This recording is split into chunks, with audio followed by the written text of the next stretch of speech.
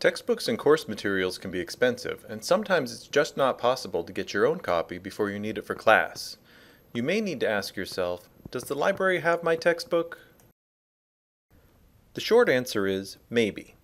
Copies of books or materials may be set aside in the library's Course Reserve collection.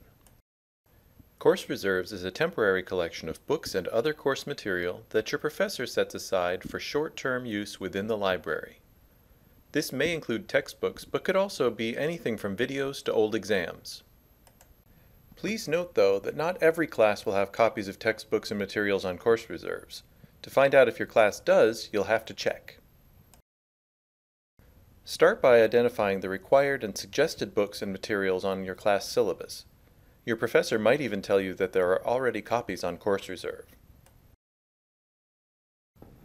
Next, go to the library homepage, choose the Course Reserves option, then Print Reserves. Search using the title of the item, your professor's last name, the course number, or even the class subject.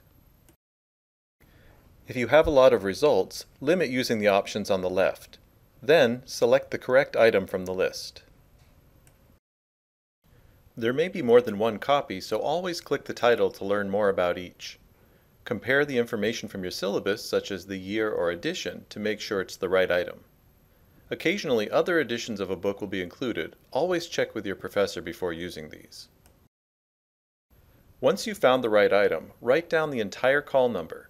This may be a series of letters and numbers such as shown here, or your professor's last name and a number. Also check to see that the item is available and not being used by someone else.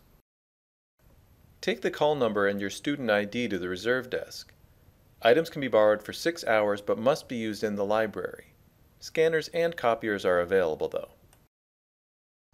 If you don't see anything for your class, or if you need help searching course reserves, contact us for assistance.